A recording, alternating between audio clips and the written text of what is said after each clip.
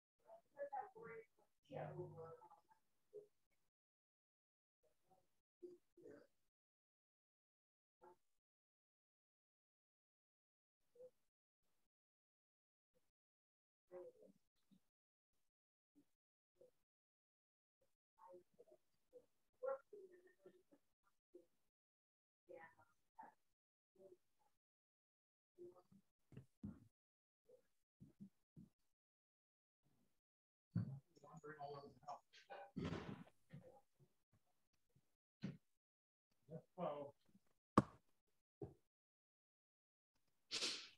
no chicken for you. No chicken for you.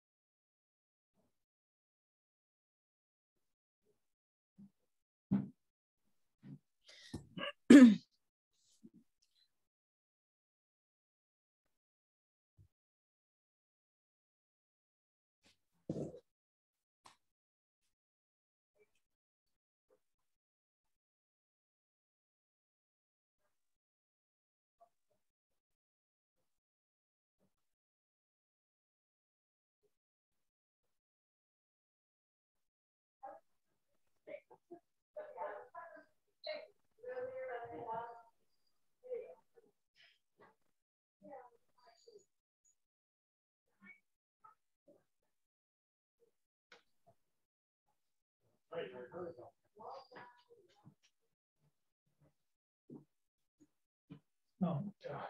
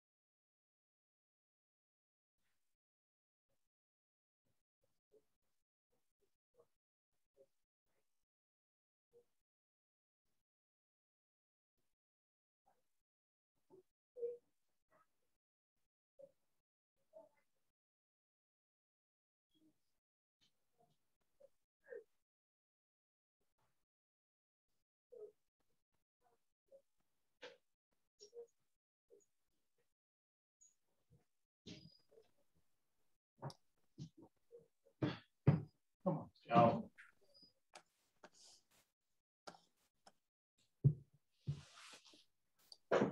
Come on.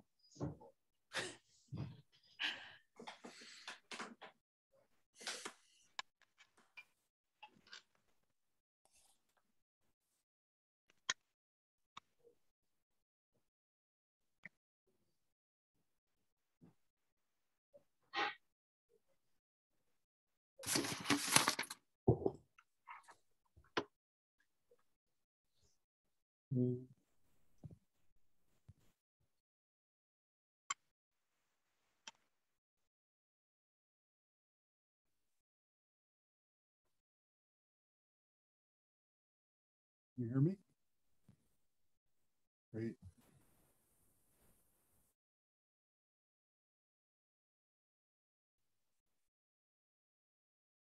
Hi, Jan, can you hear me? Wait, hold on. Let me see if my sound is off. Hold on. No, I can hear you. You can hear me? Good. Hi, everybody. Hold on, I'm going to go off screen. I need to set up a second computer, take notes. Give me a sec. Okay.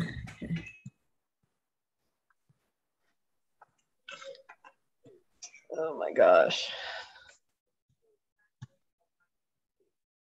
You recovering, Haya? Yeah, it's okay. That was quite a day. Sure was. How is your back, Ellen? Horrible. Oh no. Did you pull it or something? Did you put it out or something worse? You know, I think it's kind of been disintegrating a little, and then I must have done something. So I have to get an MRI so that they can locate the spot to do a shot. Okay. So. All right. Sorry about that. Yeah. Not as sorry as I am. Yeah.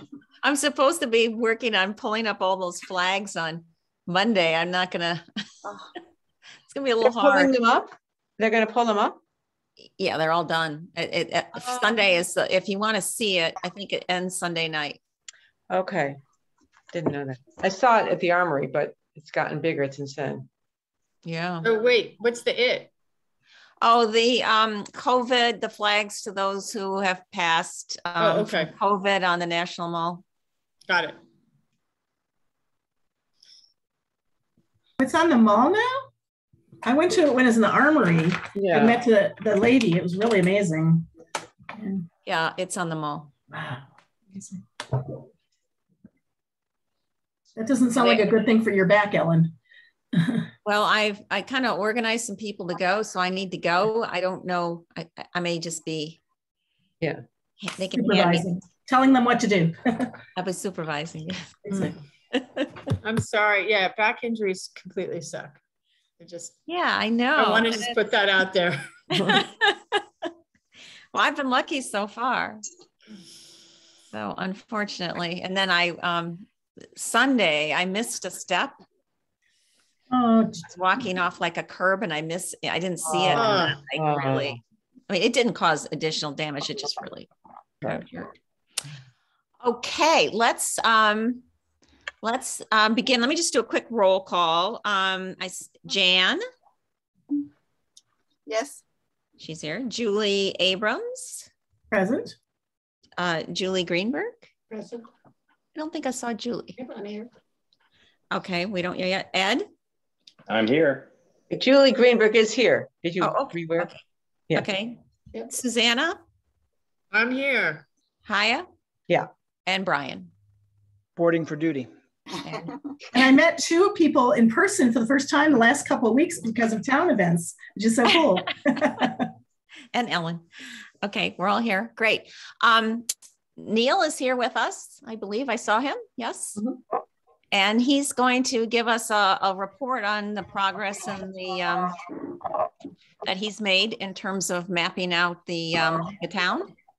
So Neil, would you, it's Neil Weinstein. Maybe if people can go on mute because I'm hearing echoes if you're not speaking. Neil Weinstein, the Low Impact Development Center. And can everybody put their computer on mute except for Neil? Great. Thank you. Thanks. Greg and Jenny may join us from Rain Plan. I think that small kids, so they might have some babysitting issues. Let's be the only one here from the group working on the project. Can everyone hear me okay? Great. So I think some of you have seen this presentation, and I'll go through it. Jenny's there. It's great. And so Jenny and I will give the presentation. It's about 15 minutes, and give you some background, and then we'd like to open it up. And I got the chance to come by on Sunday and see the tour and call it, 5 or 6 houses. So that was really helpful, actually, to talk to some of you. So let me just share the screen.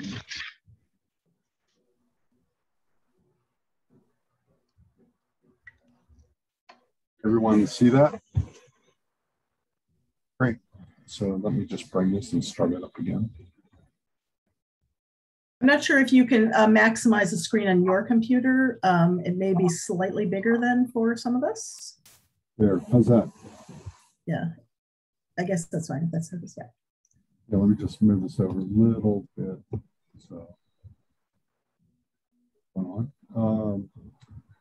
So I'd like to just give you a quick agenda, general objectives of the plan, some background, some data sources, and some base mapping, demonstration of approach, and then we'll talk about the integration of rain plan. So just to give you some background, you can see over here, this is, I think, 1945, how Somerset looked. Dorset Avenue was half full. And you can see here, most of the town is undeveloped.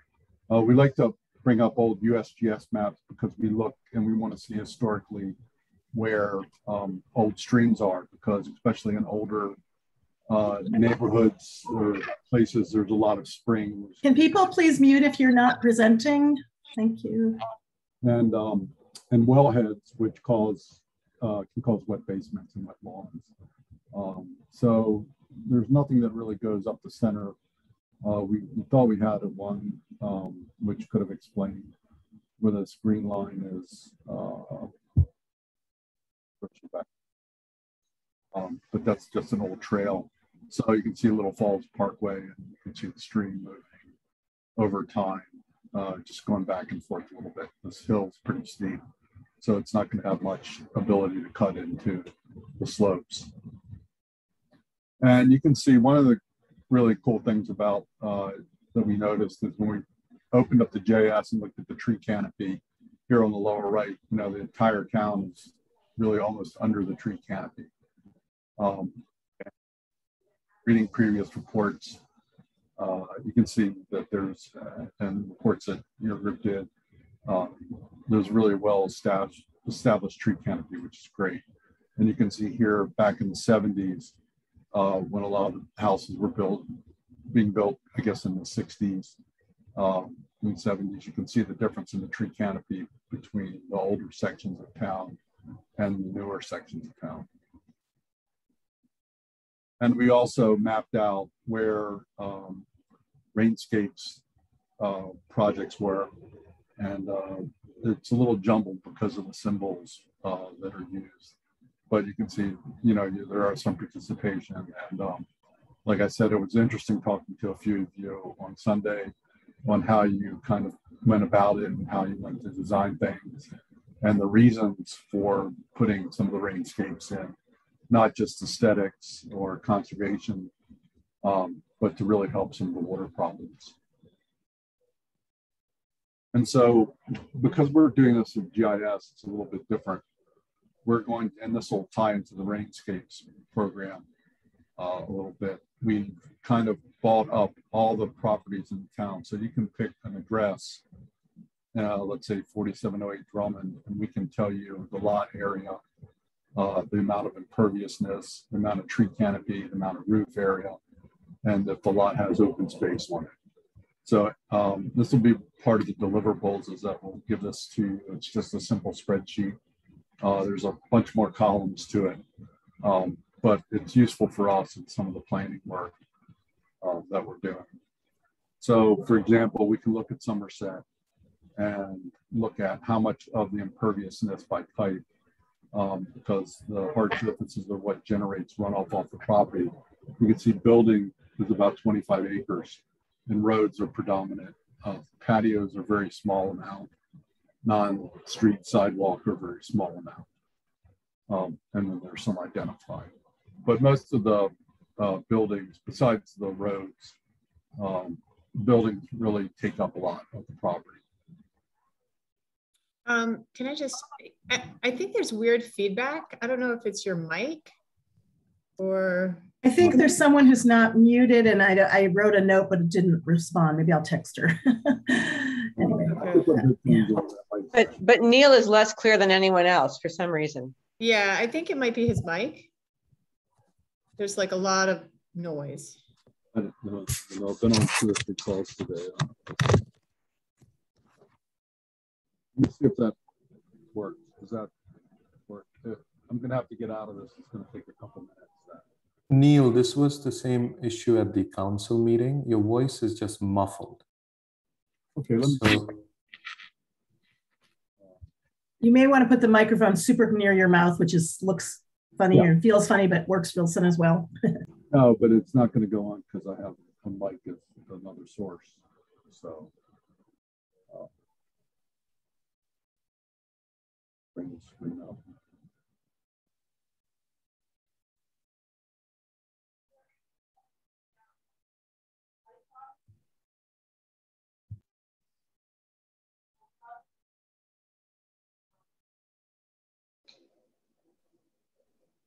Neil, while you're doing that, I have a question. Where does the data for the amount of impervious surface on each lot and the extent of the tree canopy on each lot come from? The data, that's the Montgomery County GIS information. So you can go to the county website and you can also do this research. It will pull it up for you by, it won't pull it up for you, but you can get the basic statistics about your lot size and everything like that. All right, and that's pretty up to date and accurate. It's probably most of the data is 2 or 3 years old. Okay, but relatively. I have a question. So first of all, you're much clearer now, Neil, so that's good. Okay, is this better? Much better. Okay, great. What is the total area of Somerset? Like how much does this represent in total area? Well, this is the total. I guess the total area is about 50 some acres. I don't know right off the top of my head because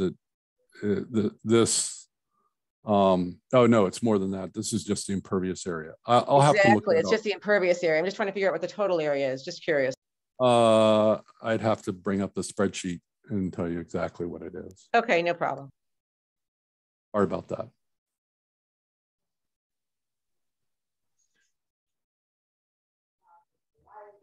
And then we use those statistics to start looking at the percentage of imperviousness. For example, the number of properties that have over between 30 and 35% imperviousness is about 100.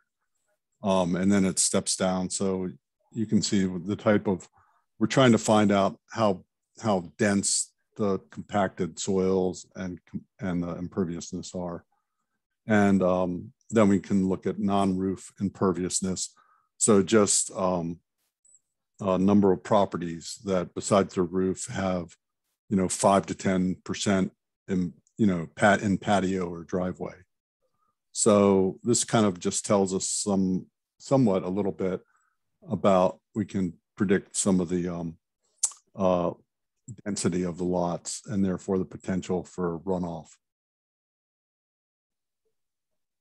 Then we also took the survey that you had prepared, the group had prepared, and we translated that off to the maps of the individual properties. So if someone responded, there was significant flooding, it was in magenta.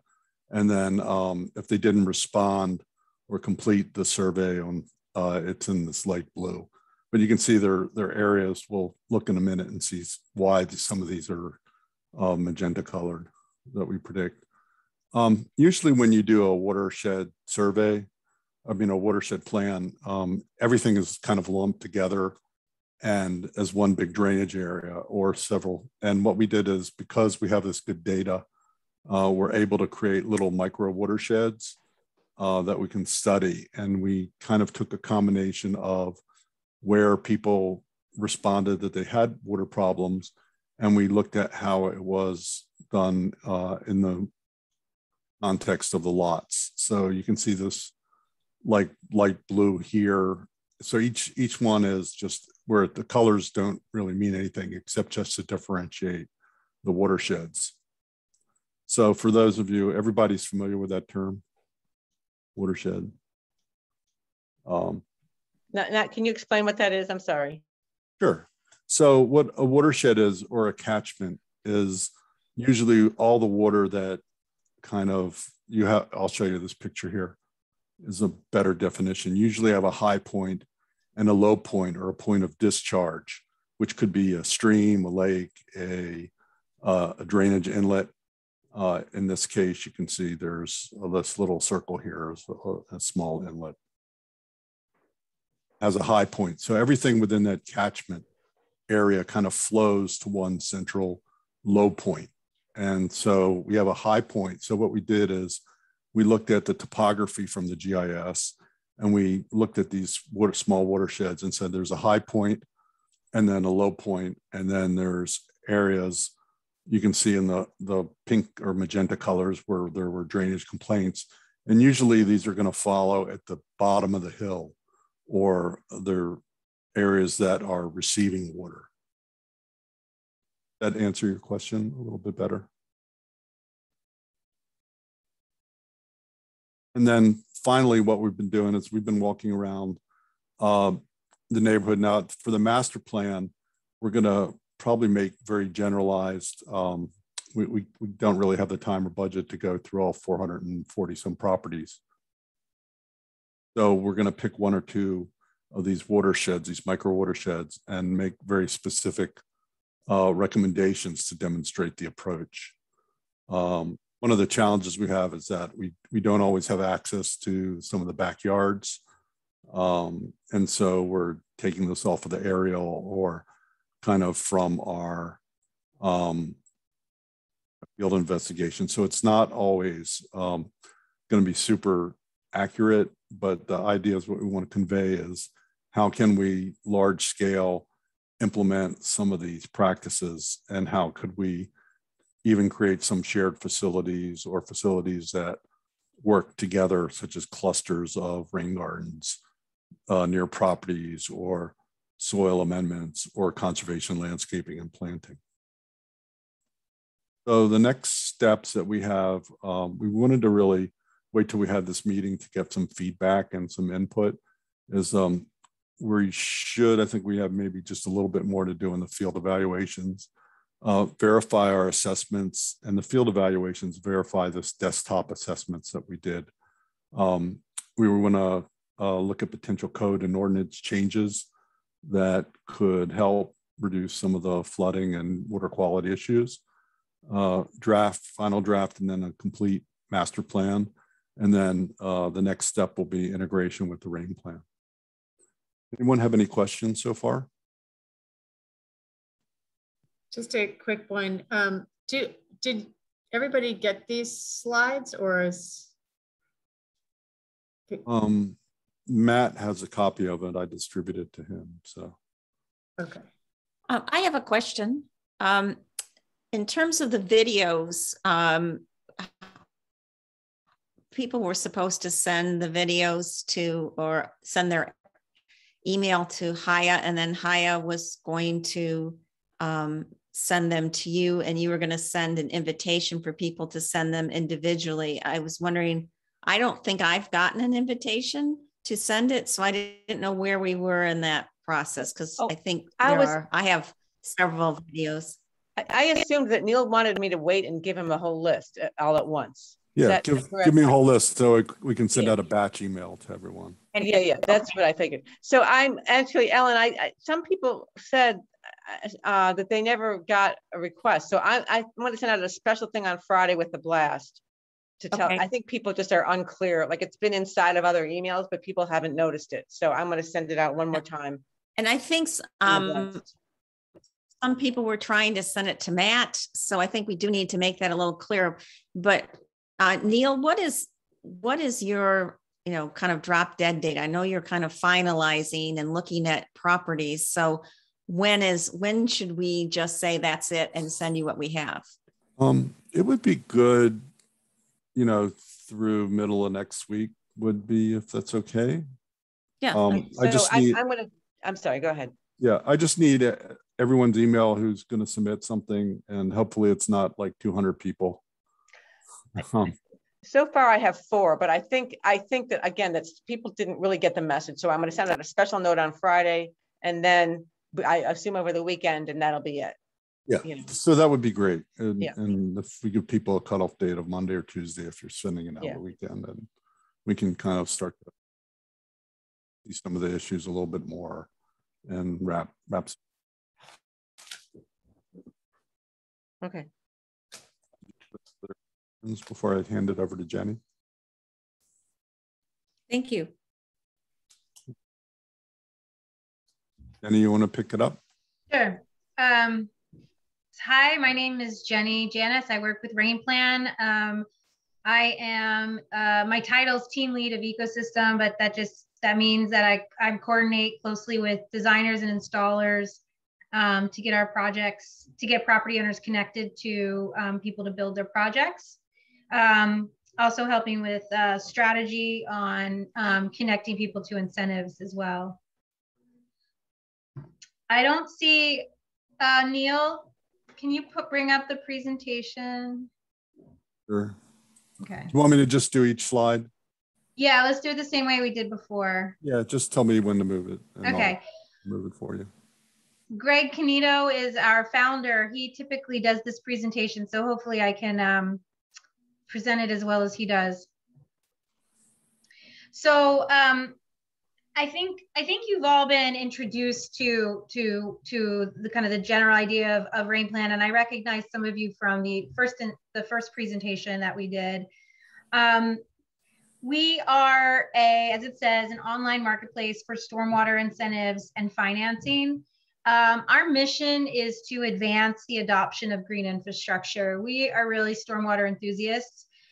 And we are trying to bring to the online world something that is very, tactile and physical. And so that is our challenge.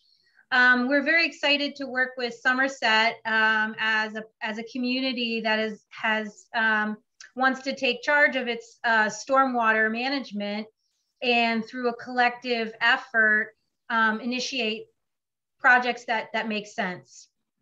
So as it reads here, functionally, the way it would work is someone would enter in their address, and we've built an incentive database where then the address is analyzed through the kinds of public information we can find through aerials and GIS information. And then that property is shown the incentives that are available to them. So there is a decision the homeowner can make where they can say, that's great information. I would like to do those incentives, to use these incentives to build X, Y, or Z, and they can do that themselves. Or they can use our service to help them along with that process. We create a situation where we have a platform for the homeowners to guide themselves, and we have a rain planner that is assigned to each property that helps the homeowner decide what are the kinds of BMPs and incentives that make the most sense for their situation. If there is a desire to do financing, we also have the ability to help finance any projects in addition, above what the incentives might provide. We are also networking actively with qualified contractors. I talk to them daily, trying to find folks and figure out who we want to include in our system, so that as projects do come to the table, we are connecting people to qualified contractors that know how to build these systems. And then, you know, as part of the Somerset Master Plan, we're offering this as our service. There's a property owner dashboard. And Neil, if you want to go one more slide.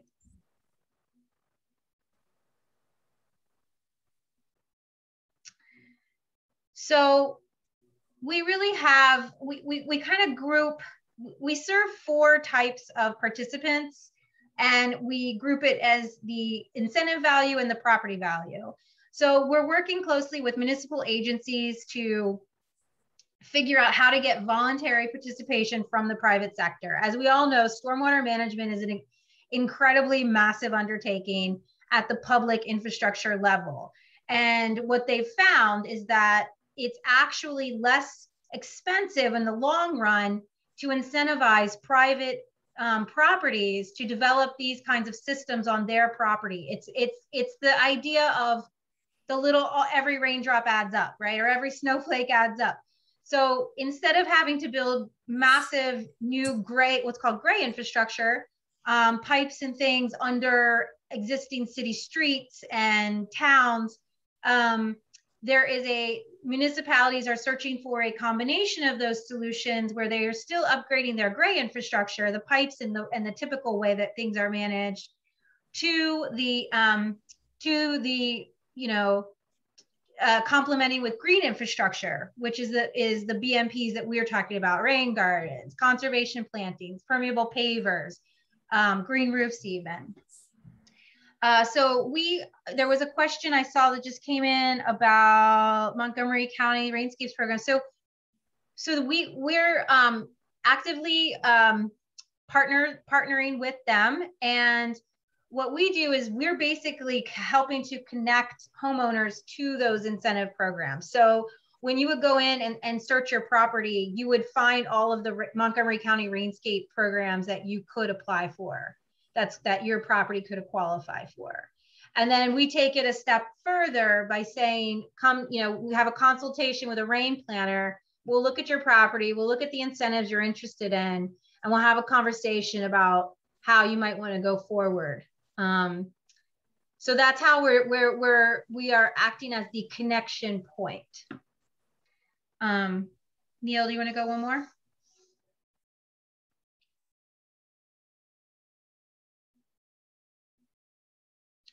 And so in particular with the Somerset project, it really demonstrates how we're thinking at 2 scales. Stormwater is something that it's kind of like the think globally, act locally kind of idea, where you look at your neighborhood holistically, right? But the actions are taken on individual properties. Mm. So when you look at the community maps that Neil and his team have developed, you can see the watersheds that they figured out, and you can see the little pink arrows that show the stormwater, how it flows within those watersheds from the high points, which are represented by the red dots, and the blue points, which are the low points. The blue dots are the low points. So this is something that we're going to have on our dashboard for residents of Somerset to look at. And then you can click on a property and then see a water calculator, where you can look at how much water at the top left falls on your property. And we changed it from 1.2 inch storm to 1 inch storm. How much of your property is retaining that storm water just by having the pervious surfaces that you have, so the lawn, the landscape, and then how much can you retain in addition to that by adding certain things like a rain garden, a green roof, permeable paver. And then all of that is by using GIS information, where we get lot size, we have the amount of impervious surface on that lot, and then we can figure out based on that some high level numbers for how stormwater, you know, what volumes of stormwater are falling on your lot. So it's just really an education tool for property owners to kind of start to grasp the amount of water that their lot is falling on their lot, and hopefully incentivize them or encourage them, I should say, to take action if they can, if they have a situation where it makes sense. So again, we're really excited to work with Somerset because of all the work Neil and his team have done. And it really tees up a situation where we might be able to complement some of the actions that community members in Somerset want to take. I see another question. Let me look at this. Do the current GIS and aerials recognize permeable pavers as permeable and not impermeable? That's a really good question, and no, they don't. So that would be, the only way that it would recognize that is if the agency that's entering the information has that information and codes it a different way. So I think for permeable pavers, if you have them, your lot is, it's probably considered impervious according to GIS.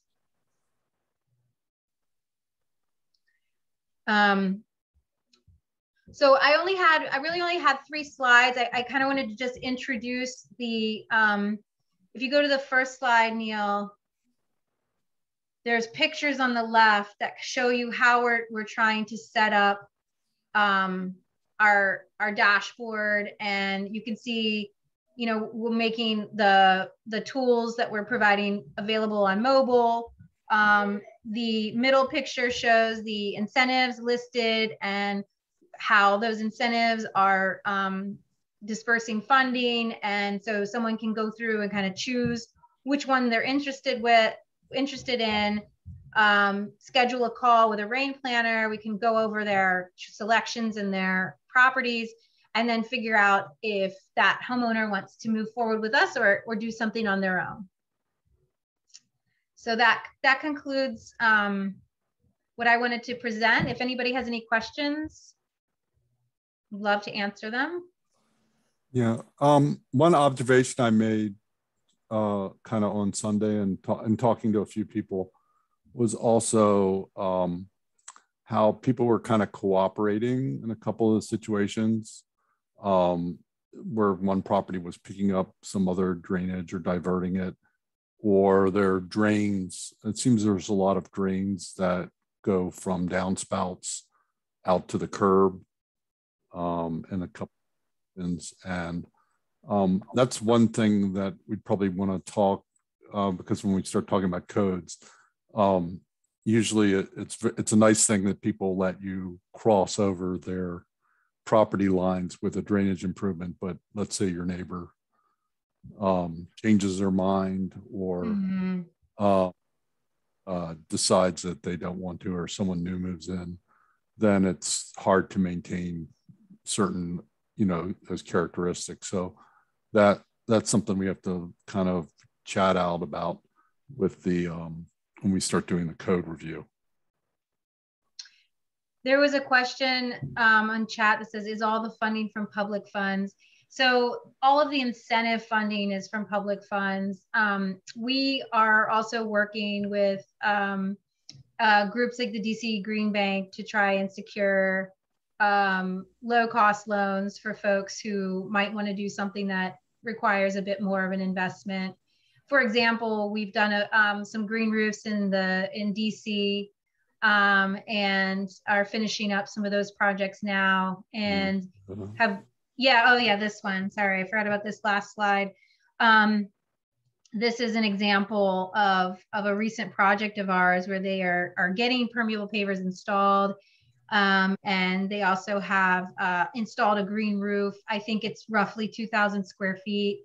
Greg knows the numbers of the amount that they got funded, but it's escaping me.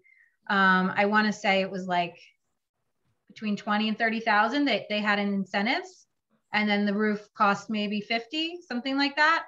So then, you know, they funded the other 30 through us. Yeah, it seems in some of the designs, just kind of walking around, people just didn't plop a rain garden down or some tree planting. It was integrated into landscape or part of a bigger picture, which was great. Mm-hmm. Mm-hmm. Yeah. And we know some of the rain gardens, the soils, from what we can tell, Somerset has some clay soils that might be kind of challenging. So we'd have to figure out, how to lot by lot and case by case get percolation tests done to measure the infiltration rate. That's a requirement for the incentive. And so there's some, we definitely have to follow the river smart requirements, because our goal is to meet those program goals, and that's how we need to get. Our mission is to get the incentive funding. So to do that, we have to have the final inspection approved and get the project approved before install. Yeah. So Rainscapes, DC's river smart. Sorry, yeah, Rainscapes. There's rain check rebate too. It's hard to keep them all straight. Yeah, it is.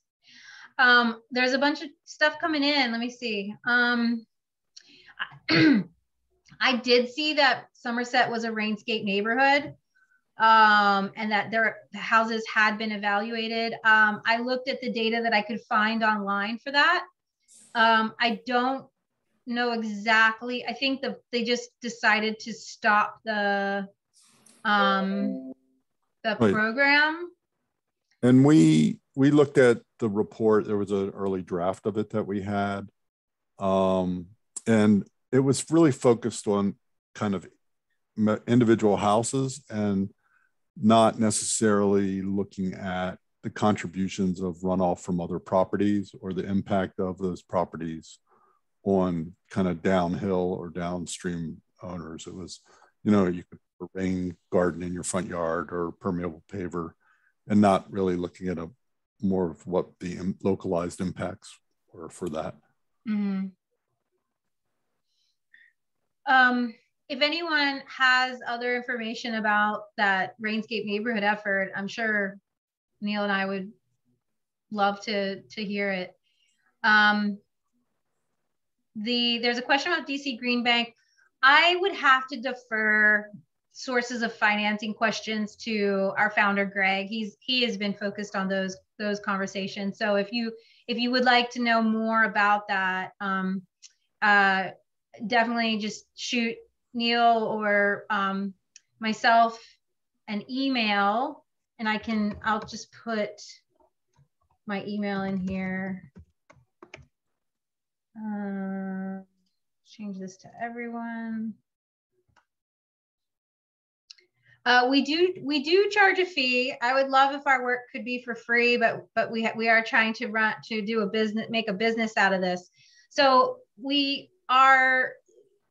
the way we're setting it up, as I explained, is the process of entering your address and finding what incentives are available to you is completely free. And so homeowners can choose to do the incentive program on their own if they want. They can even finance it through us and do it on their own. We have flexibility there. If a homeowner's just busy, they want to do the program, they want to do the project, they want the incentive, but they don't want to take the time to figure out how to meet all the requirements, upload the documents, get the contractor, then we would charge a small percentage of the final incentive. So that ensures that we are motivated to meet that incentive program, because we don't get paid unless you get your final incentive from that program. So go ahead, Neil. Did you say something? Yeah, I just was going to say, if you were finished, someone asked about green roofs. Okay. I see. What is the lead time for funding? I don't know that answer either. Follow up with me, and I'll get Greg involved. Green roofs. We have not been seen. Are they practical? Maybe just. Well, this is one of those. It depends on who you ask if they're practical or not. We have targeted installers who have been building green roofs. We have one installer in particular who has been building green roofs for over a decade. He has helped create the product for one of the bigger commercial green roof installers located in Baltimore, and he's now out on his own trying to develop his company. And he's very excited to work with us because he's been trying to work with residential homeowners, and that's just been a difficult market for him to break into. So working with us, he sees a really great synergy, and that's what we're trying to do, is help facilitate these builders who are passionate about green infrastructure get this more work. Yeah. So it's really dependent too on your structure when it was built. Yeah. Because if it's not, because there is some added weight to the roof, although it's not a huge amount, you have to demonstrate that it's structurally able to carry that load. And that's where probably the bigger cost is. Yeah, I'll just tell you that you have to get so the incentive requirement is to get a structural engineer to analyze your roof. They will look at it and figure out what the weight, how much weight you can hold on it. If it's an existing roof that you are not replacing, then we have to get someone out there to verify that it is watertight. And then the green roof installer can come on and build. And that's after we look at like the amount of slope that you have on the roof.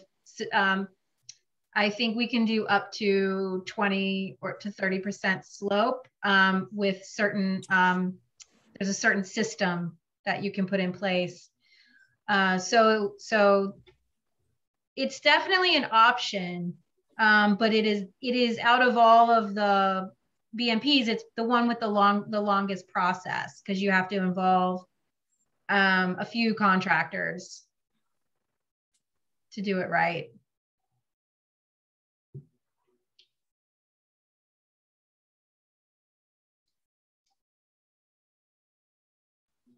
Thank you. Tried to unmute myself. Thank you. You're welcome. Okay, is that the end of your presentation, Neil? Oh. Yes. Okay, great. Does any kind of discussion, questions? I have one question for Neil. So Neil, you mentioned that one of the projects or within your portfolio, the things you're going to be doing is working on proposed legislation. I think that's how you would describe it. Can you maybe share with us your thoughts on the parameters that you would be sharing? Yeah.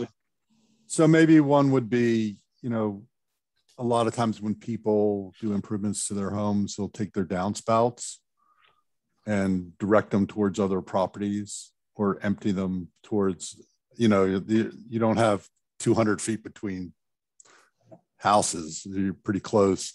And so, a code amendment to the code would be, direct downspouts or have a level spreader or connected to the street.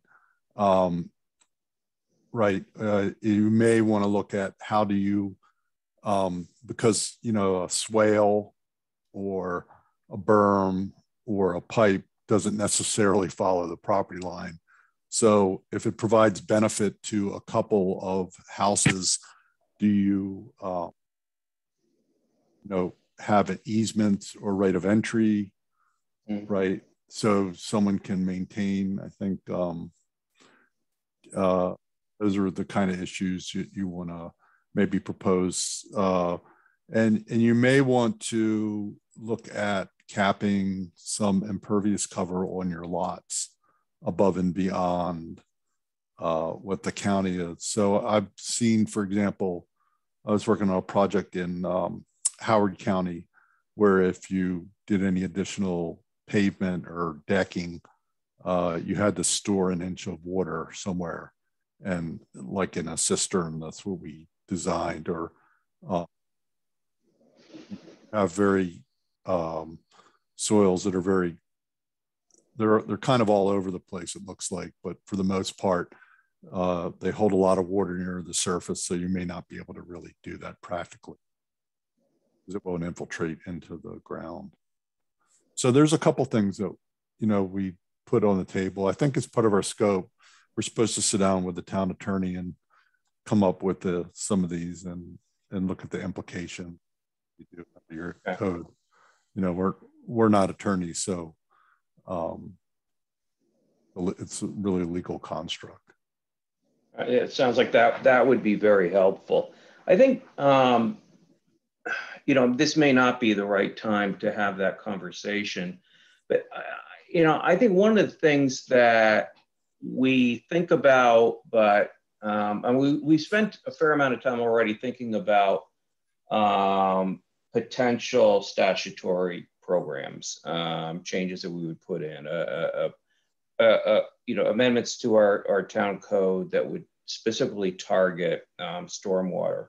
And so far, they're really everything we've been thinking about is focused on new development or new construction of some kind to an existing property. And I think one of the things that would be helpful, and it seems like, given your expertise and experience, you may be helpful with this, is to understand how big of an impact can we expect to make on our significant stormwater problems by targeting future construction. And, you know, I'm thinking, you know, because I think that's something that we need to have a feel for in deciding what are we going to impose on property owners. How big an impact are we going to have? So we have big stormwater problems already. You know, code provisions targeting new construction aren't going to make, you know, probably aren't going to make the existing problems better. They're designed to prevent new construction from making the existing problems worse. And I think it'd be helpful to understand how big of an impact can we have if hypothetically all we were to do was to target new construction. And I'm not looking for an answer right now. I'm laying the issue out there and suggesting maybe we can have a conversation about that. Well, I can give you a quick answer. What we're thinking about. One is if you're impacting the drainage from an adjacent property, let's say you're going to redirect the grading towards the property, or you know, as part of your construction, or you're going to have more impervious surface, for example, like a bigger roof area that kind of drains to your neighbor's property. Storing that water and mitigating it, or doing some rain gardens or something that can hold some volume to decrease that. And then doing an analysis to make sure you're not directing a river towards your neighbor. So, you know, imagine if you started tearing down each older house. Hopefully that doesn't happen. Big footprint. So, you know, watching out for what you do on the adjacent property and the existing drainage pattern is a way to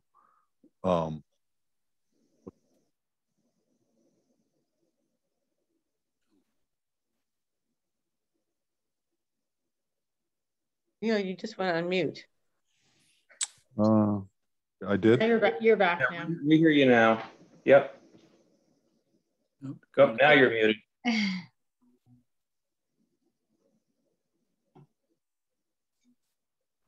Go off mute, Neil. Click it again, I think one more time. There you go. Okay, there you go. Yep. All right. Yeah. Sorry about that. All right. Well. Yeah, I appreciate the response. Yeah, we may want to have further discussion with you as we try and think through the the policy implications of the kinds of code provisions that we're thinking about. Yeah. So I mean, we'll write it down. We'll write it down. So we'll write it down and put it in the draft, and that would be a good time to. If you have some suggestions, email me and we can take a look at them. Okay. We're going to start wrapping things up. Yeah, go ahead. Go ahead, Susanna. Go ahead. Thanks. I just have a question that are there, and I may have missed it, so apologies. Are there more global solutions than sort of house by house? Like, I mean, I know you talked about cooperation between the houses, that the town could invest in, you know, the sort of like, oh, you know, I live on Cumberland, and in back of me, the water dumps down from Drummond, and it's kind of a street issue. Is there something that isn't just kind of house by house, neighbor by, you know, individual by individual, that you've recommended? And apologies if you've done that. So no, I mean, that's a good question, because, you know, if you want to do something with public construction, then it starts to require things like easements, right? To go from property to property. It probably requires clearing, grading, some fairly substantial infrastructure, especially some inlets, some pipes. Believe it or not, you don't have a very extensive storm drain system through the city. And, you know, once you start to do public construction, you know, things start with 5 or 6 zeros behind the number. So it can be hundreds of thousands of dollars starting costs just to do that kind of construction, even for smaller projects, because just it's the way public construction is done. I think it would be worth an effort to identify the problem areas and then work with the individual home. We take that kind of attack because especially in a community where people are kind of informed and have some interest, you know, if your backyard is wet and the people in back of you has a wet backyard, they're probably the reason's probably, you know, there's some connectivity between them. Maybe you both work on that issue. Yeah, Neil, I think when Susanna's talking about something more global, I think a lot of us aren't envisioning a huge investment infrastructure, but more targeting certain areas within the town where not a huge investment, but some investment could be made that would benefit multiple people. Right. So a way to maybe approach that would be, I think you've talked that you are getting some ARPA money. Yes. All grants to homeowners in those areas where there are problem areas, and direct those funds to doing things, some meaningful improvements to the property. For example, Rainscapes, usually they want you to directly treat impervious areas, but a lot of, it sounds like the drainage areas that are in the backyards don't have a lot of roof runoff going to them. They're just in areas that have saturated soils or that are wet, or, you know, maybe there should have been a swale constructed there when they built the houses originally, but, you know, this was pre global warming and before we had these huge storms, and that's why you're noticing it now. So that may be an avenue to kind of. Mm-hmm. Yeah, and just to follow up, and then I recognize it's a whole other conversation. So, you know, when you're say you're starting from scratch and you're designing a community, you know, you take all of this into account. You build water retention basins, you map it all out, right? And you would create an infrastructure that would mm-hmm. sort of solve the problem before it starts. Right. Like, yeah. So sort of putting something on top of it. So it would be these things like pipes or multiple house. I mean, I don't know what I'm talking about, but berms or swales or something that like. That's okay. Don't. There's a lot of people that don't know what they're talking about when it comes to this. So there might be for example, maybe if like say the backyards are wet in 5 or 6 properties. Yeah. Work with those homeowners, look at what's causing that problem. Is it the way that things are drained, maybe it needs some minor earth movement, just to swale things into an area. Maybe you can put some rain gardens in the back that are a little bit larger. I saw when I went on the tour, people were diverting water away from problem areas, right? So maybe you work with your neighbor and you continue that diversion a little bit down away from both houses. So those are the types of things you could do is retrofitting some properties. Neil, Ellen, if I can jump in very quickly, I really appreciate Susanna's question. And Neil, I think we've had this conversation since the beginning. I think it would be useful to get sort of these kinds of targeted recommendations given the level of sort of granularity we have. So I'm thinking at the bottom of Cumberland, at the bottom of Dorset, when it abuts Little Falls, can we create a light, let's call it super light, so you don't put too many zeros behind it, infrastructure that diverts water away from those properties? I think we would be open to ideas along those lines, so we can look at them along with everything else you're saying, incentives and targeted interventions at the homeowner level. So if there are things that, in Susanna's words, global or holistic across multiple properties, I think it would be useful to get your sort of technical guidance on that. Originally, I'm just going to jump in and then let Neil answer the question. I don't remember when we talked to you exactly, and you showed us some slides and stuff of gutters, public gutters, I think in Hyattsville and stuff, using impervious, the good word, pavers, and kind of like what we're talking about is like some mini things, maybe instead of the bottom of the hill, at the top of the hill that the town could do in certain places where there's some public land or someplace. Yeah. Like that. So one of the things that I've kind of mostly I have 2 or 3 people on my team go out and look, but the streets aren't causing your drainage issues in the back of your yards. The streets are actually acting as conveyance, right? So the question is, because I've seen this in communities around DC, where so much water in the street that it starts backing up the inlets, and houses are going underwater and cars are going underwater because the streets can't handle the water. But it doesn't seem to me, even though it's inconvenient and might be a couple of inches of water in the street, it doesn't seem like that street water is going into people's houses.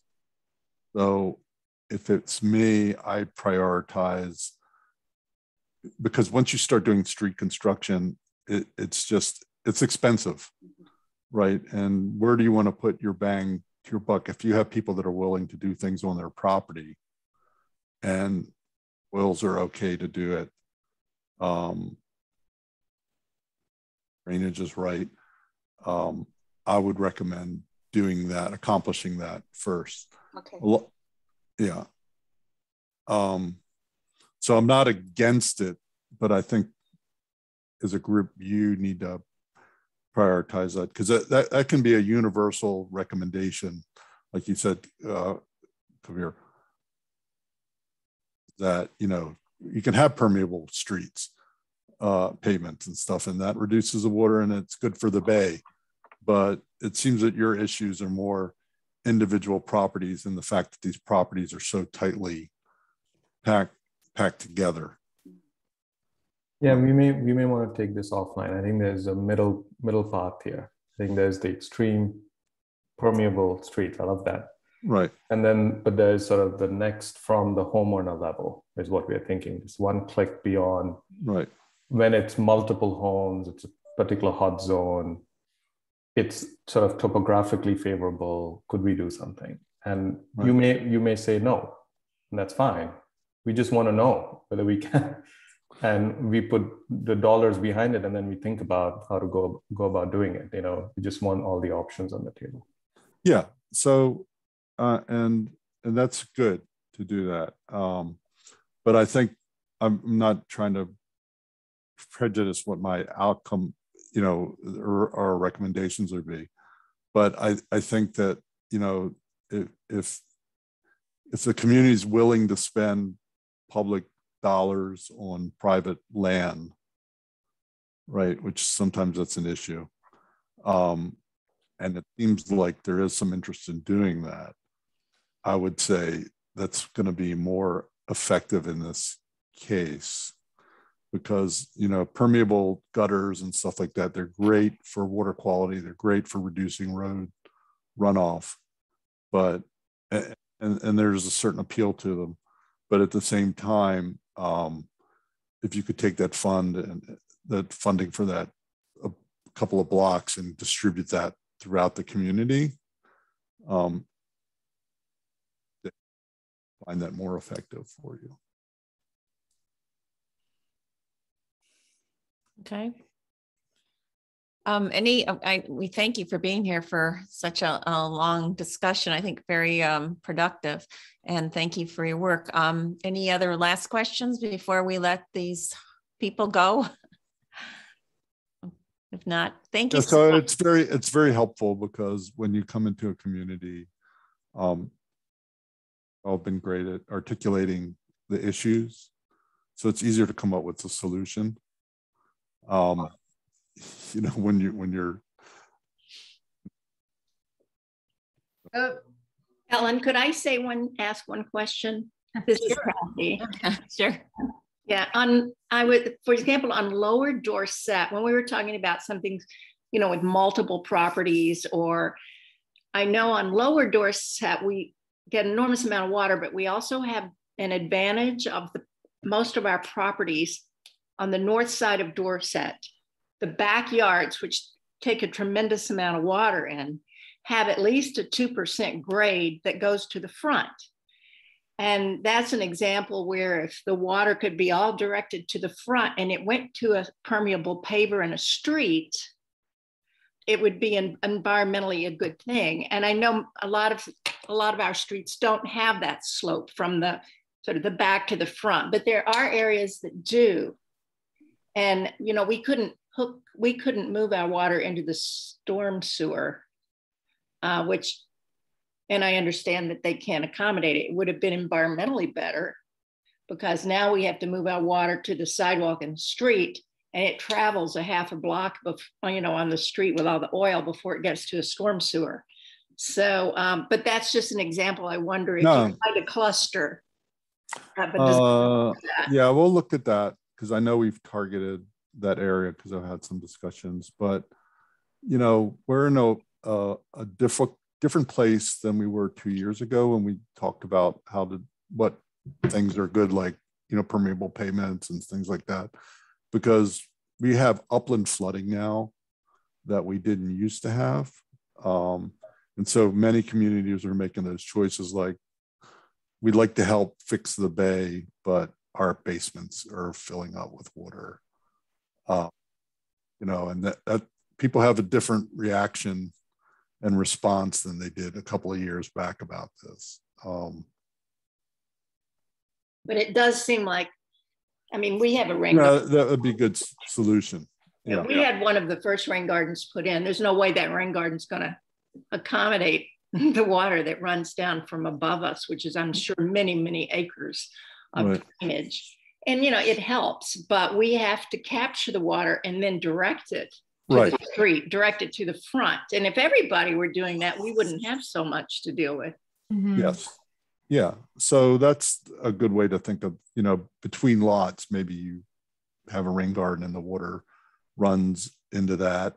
And, you know, it helps in the beginning of the storm. It helps in a smaller cloudburst storm.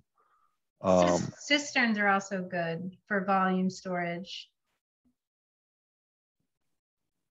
So, you know, like I said, people haven't just gone and taken the $3 or $4 grand out of the Rainscapes program and just plopped and put conservation landscape. They've been very thoughtful and integrated into other things, it looks like.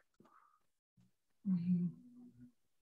Neil, so this is a really practical question because I'm the note taker. So you said that you had sent the presentation to Matt. So is what you presented tonight exactly what Matt has? So I don't need to ask you for anything. Is that correct? Just to confirm. It should be the same. Okay, great. Yeah. Great, thanks. but if not, I can, it just takes a second to send a PDF of it. And like I said, hopefully we'll get some good videos, but hopefully not 200 videos to take a look at. Well, we've asked people to be brief.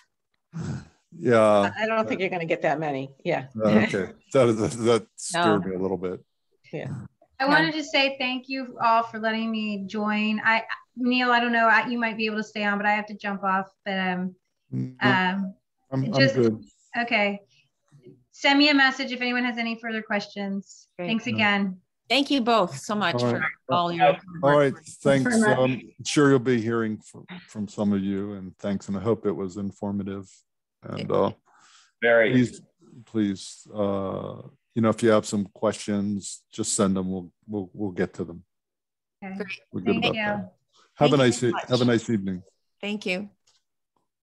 Thanks. Okay. That was great. One of the things I wanted to say, I know that we have a couple council members on, and before we get into the rain gardens and more summary of what we had, the demonstration we had this weekend. One of the things, you know, as I walked around, there were a lot of drains and kind of pipes, and people were talking about that they weren't sure whether they were county or they were town drains. In some cases, broken pipes and drains have been put in prior to when people lived or purchased those houses. And so I was wondering whether the town had records as to who installed these drains and pipes, and whether they were county installed or town installed or whatever, just so that we could try and figure out who might be responsible for them, or if there was a mapping of them, and to see what is already in place. Anybody know? I don't know offhand. I mean, Matt Trollinger would be your contact there. The town engineer may also have records of some of these pipes. That's basically where you'd look. Okay. I suspect it's mixed. You probably have it for some, not for others. If you want to write to Matt, why don't you? I did write. Okay. Okay. No, recently, it wasn't like it was a long time, but I did ask him. I didn't know if he was going to be on or not. But this just happened this weekend, so I was trying to get a handle on it. We are trying to set up a meeting with the county commissioner to try and see about what things that our county drains, what they can do. Okay, so let's move on to the summary and of the what I thought was incredibly positive, successful garden tour that we had, a rain garden tour and more this weekend. And I know a lot of you spent an awful lot of time lining up people to basically showcase their yards. And I know Haya made these incredible maps, and the participation seemed very, very good. I had said this in one of my emails. I think the highlight was my last yard I was visiting, which was Pages on Cumberland. And there was a couple there, and I'd seen them several times at different locations. And so Paige said, you know, what is it that you're trying to do with your yard? They said, oh, we're at the top of the hill. We don't really have a problem, but now we're feeling really guilty about all our neighbors. So we came to kind of see what we could do. And, you know, that was very, you know, inspiring to me, who is on the receiving end of a lot of the water, that there are actual people up at the top of the hill that are trying to you know, really help their downhill neighbors. And I think a lot of people just didn't know. So I think that this was a good project. And I think some of the installations that I saw were just beautiful. And a lot of people think they're going to be unattractive. And I think by looking at them, and you see that they're functional and they're beautiful, even in this type of year, you know, kind of year with too much rain. We're in the fall, a lot of things are turning. They might not be as attractive. I thought it was very attractive. Anyway, so that's all I had to say. So Haya, you want to give us a summary of how many people we had and everything? I'm not sure that there's any way to know. So I wish we had sign-in sheets, because the problem is that we have numbers from each home, which may or may not, some of them are more accurate than others, but I don't know how many people went to all of the houses. You know what I mean? So I don't have, well, yeah. Yeah, I did. But so the range was from, I mean, is Kathy still here? Kathy first said 100, and then I was like, whoa, that doesn't sound right. And now she's saying about 50, whereas Paige, who's right around the corner from her, said 20 to 30. And people were having trouble counting. So I think the truth is somewhere in the middle of those, maybe, because they probably got a lot. Paige has four different things in her yard, and they both have rain gardens. I don't know. It did seem like the first half of the tour. So some of the highest numbers were the Stellars, who were stop number 1, had like 41 and 5. Marnie said she had 45 people. Robin reported that he only got 10 people at the town hall. That was kind of a lonely outpost. It was indeed. And one of those people was me, and two of them were my daughter and her friend. But anyway, I had appreciated the violin, but there wasn't one around. What did you? Oh yeah. But it seems like people, you know, and the other nice thing is it really was, as people could see, it was amazing that people were just together and walking down the streets together. It was just a nice kind of scene. And what was I going to say? One other thing is that people had much different stories about what was going on in their yard and why they did it and stuff. And one interesting one to me was Jeff Mascot, who had the permeable patio. And it seems like they at one point doubled the size of their house, and then they were having problems. So their patio was kind of built because of the problems coming off of their new roof, which was interesting. It was really their own doing, so to speak. And they didn't even apply to Rainscapes. They just did it, you know? So, and I think it's partly because they just wanted to do it, but I'm just saying there's all kinds of different stories out there. And some of them are very impressive. I don't know how many of you all went to different ones, but some people were showing videos. The Stellars #1 had like a display, like on a mural with pictures of their whole process. So they really went all out. It was very nicely done. And I was very happy because all we did was like pick some houses and make the maps and distribute them. Thanks to everyone who distributed them. That was a lot of work. I just want to ask if anyone else has any highlight. I mean, I'm supposed to give an article to the journal about this, and I don't know if there's any specific things. I mean, I know what I would say, but are there any other things that you guys would think I should say besides adding a lot of pictures? Julie. I was just interested. We had about 45. I think we were kind of the Stellars, and Marnie and stuff were all close, but there were quite a few whole families came with kids, and it was just fun. The kids actually asked questions and were interested in where the rain came from, where did it go, talking about the animals. I mean, it was very fun. It was kind of, if nothing stormwatery comes from it, I just felt, you know, it was fun to see the kids and everybody just be interested in these issues. I thought there were a lot of unintended outcomes, positive, and community building and stuff that I saw. Yeah, no, I thought there was definitely community building. One of the guys I dropped a leaflet, he was outside of actually a ER doctor, a pediatrician, but anyway, doctor, he said, oh, I'm definitely going to bring my kids to this. So I think it was both educational for adults and children, and then definitely community building. And, you know, I called it sort of adult trick-or-treating in reverse or something like that. You know, we all went around to different houses and took information, not candy, obviously. Marnie had a handout in terms of the different ways people, you know, manifested their activities. I thought that was really great too. Oh yeah, Marnie had a handout. I didn't get to her house. Yeah. Okay. Yeah, and I should see that. I need a copy of that. Yeah, no, I think people seem very pleased to you know, be engaged with it. So kudos to your subcommittee. Yeah, great. I just wanted to add that the Kana resident, Christian Kana, had a feature that wasn't even listed, which is, and I don't know if people saw this, there was conservation landscaping, permeable driveway. We mentioned those things. They also had a permeable pathway, which, as you may recall in the discussions of code changes, we talked about pathways a little bit and been concerned that if we did anything requiring permeability, we might create some problems with surfaces that people could trip on or whatever. And I thought their example was very instructive because it was very attractive. Kristen said it was very, very effective. They had a dry well next to part of it to take excess runoff off the pathway.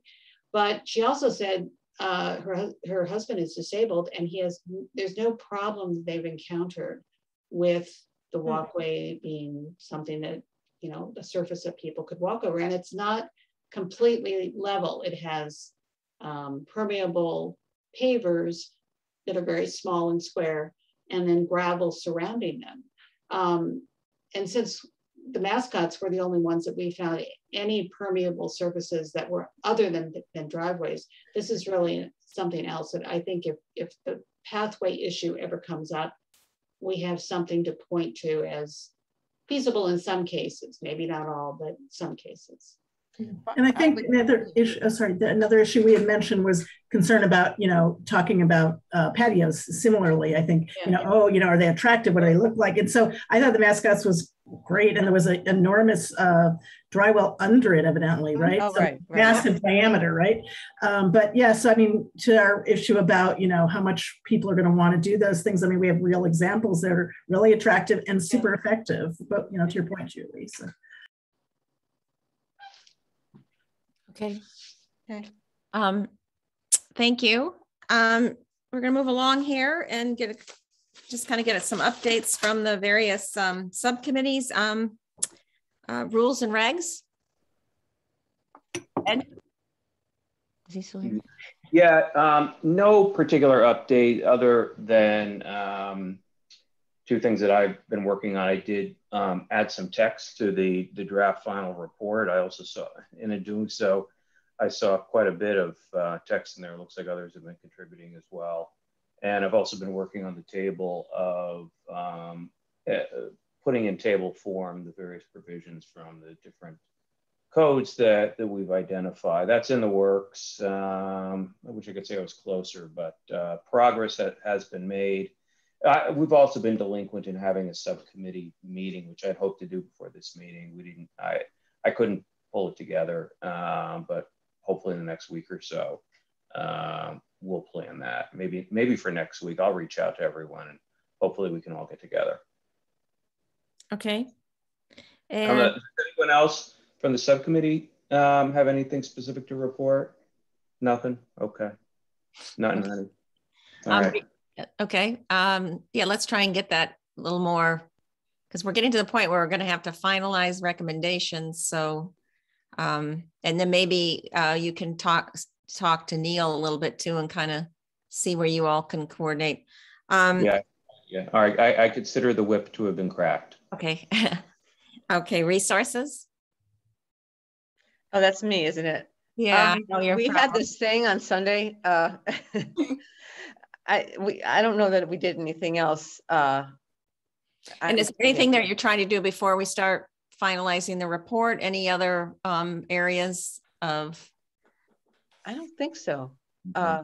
No, we just need to put our stuff in the report, some of the resources. Yeah. And Julie Abrams, did you want to say anything about trees? Yeah, super briefly. We had talked about, daisy chaining with the Parks and Natural Resources Committee since they had drafted code.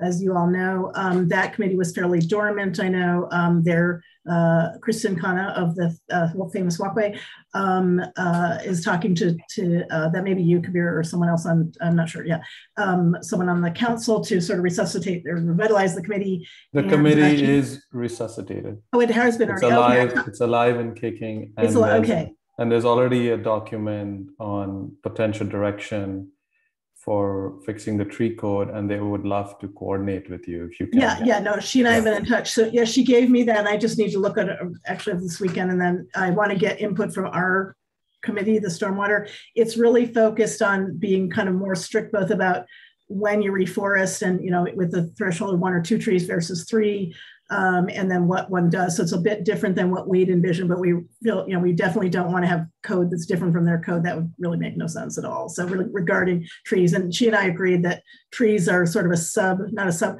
one component of stormwater, whereas it's really primary for what they're doing. But that said, she's very open to our feedback. So I actually just need to look at it because it's not quite what I was envisioning about, what we would do for stormwater specifically. So I'll be getting back to you all for, input and feedback on that.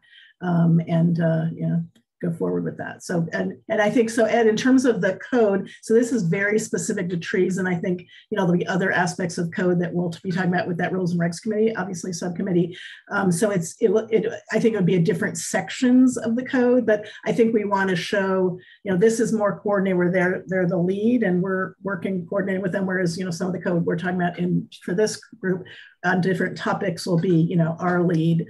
So just so that we're sort of presenting, there's more than one area of code that we may be addressing on different topics. So great. Anyway. Multi-dimensional. Yeah, exactly. Julie, I would mention it's always good to coordinate, but from a council perspective, it would be fine to get different proposals. Oh, that's interesting. Okay. Because it'd be good to sort of understand things from different angles. So don't feel in the process of compromising, let's not lose out good ideas. Okay, no, that's actually really helpful because we had a tree subcommittee as one of our various stormwater committees, and we're coming up with kind of the natural result of what we were seeing, but that's somewhat different than what they had come out, from their own reasons. Which is fine. Okay, yeah, they are, we can talk offline maybe about that. Yeah. And also for process, it's the October working session. Oh, is it already scheduled? That they are, we have a working session and then we have a council meeting. Right. So sometime mid-October or late October is a working session, and their rough plan was to try and bring it as for discussion with the council. Working session. Without any designs on where it goes from there. Just right. Do you know the date of that, or I can check with Matt if you don't know? That's fine. 18th, 19th, 20th.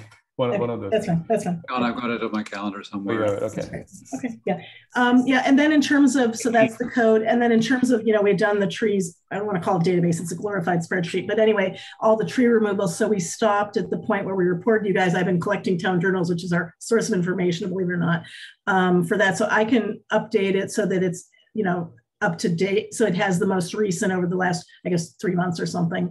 Again, that's what's been removed. And of course, there's the broader issue if we want to recommend that there be some kind of tree inventory, either some kind of, no pun intended, grassroots where, we get different people to literally, enumerators of trees, or if we, hire a firm or whatever. But, we can, Ellen, if you want, I can just add to that. It'll just so that we have it up to date when we do the report, just basically be, X number of months more, if that's helpful. I don't know if that's helpful or not. Yeah. Okay. Sounds good. Okay, cool. The consultant mapping committee, Julie G. Is Julie still on? Yeah. Well, wasn't that Neil's report? Aware of that for me? Yeah, I think it is. I mean, one of the questions I have now, I'm just trying to, I think in terms of our timing and his timing, in terms of our recommendations and reports, his report is going to be finalized and submitted when? Does anybody know? At the council, he said end of October. So end of October, okay. But I would, with all things, multiply by 3 is my usual philosophy. So it'll probably take a few more weeks past that, is what I suspect. So it'd be helpful as we're sort of writing our report to have, his information as well. One of the questions that I had about the mapping, as I look at that map, are all the areas where people never filled out anything. And it really bothers me. Maybe it doesn't bother anybody else, but it does kind of bother me. I mean, I know we can't, and I do know a lot of people wanted to fill them out and missed the deadline, and then we couldn't accept anymore because the thing was closed. And I'm just, not trying to make more work for all of us, but I mean, we have sort of a database being built, and I'm just wondering whether it makes any sense to take any kind of crack at the folks who did not fill out the survey. I mean, I do get concerned about, the data. It's, there may be pockets that are varying stages of severe water issues, no water issues that we just don't know because there was no reporting. So, I mean, right. I was on the subcommittee and the subcommittee did a ton of work, I know, but I'd be definitely in favor of, doing a sweep to try to get that, because otherwise I'm never clear how accurate our final answer. I'm thinking, can't we ask Neil to take, or with the GIS, all the information that he's gathered? Wouldn't maybe some of that highlight some of the areas? Yeah, I guess ultimately, I think that I, as I understand it, and I could be completely incorrect, I thought they were going to kind of combine both the, our study and then the geographical study, rain, whatever, together. Is that the anybody else's? Well, look, since he's got the addresses, you could combine those two databases. Actually be kind of interesting to see if there's some correlation between residents' responses and what he has in his database. I don't know if that would change any decision we'd make. And so that's my question about the second sweep of houses who did not respond to the survey. Is there something that's missing that would change our recommendations if we had those additional houses? We got about 50% of the houses to respond, a little over 50%. Would it change our recommendations if we got 20% more, or do we kind of have a sense of the perspective of the community from the response we got? Well, I think the areas that I was thinking about is where you have what looks like a cluster, and then you have 3 or 4 houses that didn't fill it out. And then you have another cluster and you don't know what's going on in between those 2 clusters. If they didn't fill it out, they just didn't fill it out, whether they didn't know, they didn't do it, they don't have problems, or they do have problems. It would be, I think, especially if we're looking for larger areas that we can identify and then have some kind of impact. We know these people, we know people know the neighbors. I think if you've got water on your property, you're having issues, I know, in fact, across on Dorset, some people didn't fill out, have really big problems. They just missed the deadline and they didn't do it. So I would argue against doing any more input of information unless it's actually deemed relevant based on priorities. We don't have enough bandwidth or funding probably to do a comprehensive analysis of every drainage area in the town.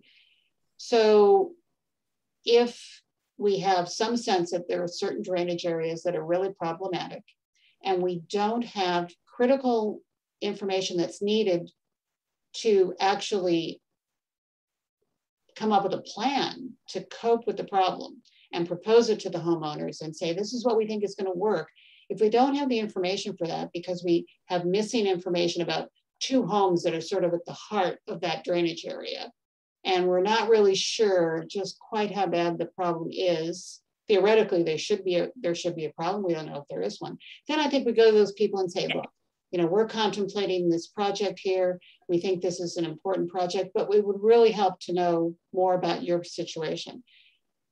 Otherwise, to get that information, if we don't think it's a priority area, I don't know that's exactly what I'm talking about, are the areas that you suspect, because there's a hill and everybody, the last 4 houses have issues, and in some cases above the hill have issues, and then all of a sudden there's an unknown information going on there. And I think it's helpful to know, where is the water coming from and what's the impact. And it may just be a yard situation that isn't bothering anybody, but then flowing into other people's yards, or maybe they're, people who just have perpetually wet yards and they can't grow anything, but they just thought that's it. And I have to say, I ran into a lot of people like that, where they just said, this is sort of the state of my yard. In kind of Ellen, I'm just wondering, is it helpful to ask Neil if it would be useful I to think complete so. the data? Yeah. Maybe we start there because it's kind of an evolution, right? The survey was the first step. Now Neil is doing this analysis. Actually, to Brian and Jan's point, there seems to be a correlation. And from the preliminary data we are getting, it seems to be overlapping. And his analysis takes the survey further. So it might be worth just asking him, will it help? And to your point, Ellen, I do think, I mean, we didn't do it, for instance, because we missed the deadline. I do think now is you have sort of a degree of heightened awareness and interest in this issue. This is probably the best time to get people to respond. So if there is a need, now might be a good time to try and fill that gap. A couple of points maybe I could make before the end. Neil did use your survey in his presentation. I don't know if you were aware. Did you see it? Yeah, no, I could tell by the colors. I saw Ellen's hard work digitized. Survey, and he sees it as very useful information. So you could certainly ask him if more detail would be helpful, but he already sees it as very helpful. Yeah. Okay. So know that. Yeah. The other point is it's really just a council report. The ordinance that you guys sent us, which was modified a little bit in council debate, but not very much, is going to be voted on at a November meeting, and we're trying to actually put it into the consent agenda. I mean, obviously, if anybody objects, it'll go into the full agenda, but no council member has raised objections to it. So we hope to get it straight into the consent agenda and through that way. Sorry, Robin, can you just be specific what will be submitted for that? No, I'm sorry, because I'm taking the notes. It's the one where 2.6 inch is 1 year storm should be covered from the roof area with mitigation plans. And it also includes pervious pavers in the driveway. It also includes having an early presentation of the plans.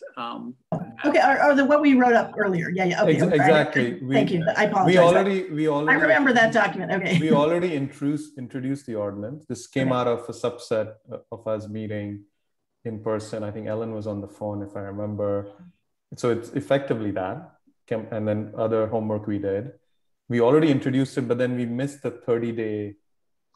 You know, it's introduced for 30 days and then you have to pass. So we missed that. So we reintroduced it. It's the fault of Labor Day, actually. Yeah. So we are just for that. You know, Jeffrey is very strict about these things. So just for that, we are reintroducing it, but it's on the consent agenda because there's no debate. We already approved it, so it just is on that agenda, and then we will stick to the 30-day. Great. Thank you. Thank you very much. Okay, is there anything? I think that's it. I think we've gone through everybody, right? Every committee, I think so. Yeah. And when do you need all the comments in the document, the master, other than yesterday? What is the date? Oh, I'm sorry. That is one of the things we want to talk about was the draft report. Yeah. So Julie's kind of the person who's been maintaining it, and people have been putting comments and everything into it. So I think we've got to wait until Neil's thing's done, right? To kind of finish up that portion of it. So Julie, when do you want to have all the first draft written? Well, as I think I said last meeting, my feeling is that there's a whole front section that is information that we have already sort of digested and used as a foundation for what will come at the end in our recommendations and the rationale for recommendations. And so I really think, I haven't checked it recently. I think there are several sections that need to be added to that, and they should be added now. Okay. Does everybody know who those I'd say are, or do they need to be called out? I'd say in the next week, it would be really good to have those sections done. And I can't list them right now, but I could send an email out tomorrow that says, here are the sections that where we haven't fleshed out this it's all background information. And, you know, let's just say a week. And then that leaves things about, you know, that's consolidating information, recommendations, providing the full, that part that's at the end. Obviously, we do have to wait until we get Neil's report. We have the Rules and Regs Committee do its comprehensive proposal for, not just what happens to ensure we have the minimum number of waivers of sediment control permits, but what are we doing about every type of construction that adds impervious surface or that reconfigures it or whatever. And that we still have to, we have something that's a pretty big chunk to worry about. So this other stuff, the background, we really need to get in place. Okay, do you want to say October 6th? Sure. And I'll send out tomorrow. These are the pieces that get everything, and then and you got our committee's draft, Brian's, yeah, I put that in the survey. Okay. Can we add the deadline so it's 2 weekends, not just the 1 weekend for those of us that time was? I know I owe the impact of climate change in the front section. I know that I owe you. Yeah. I'm sorry, what are you asking, Julie? No, if the deadline can be after the second weekend, not just this 1 weekend, because some of us can, that's the only time. Okay, so you're talking about like the 11th? Yeah. Okay, October 11th. That's it, and that's the draft. That is it. Great, okay, that's the deadline. Okay, everybody got it? Okay, thank you so much. I think it was a great week. I think we're making some progress here. Hope everybody feels good about it. Yep. All righty. All right. Thank you all. Thanks, everybody. Bye. Bye. Everyone. Good night. Bye.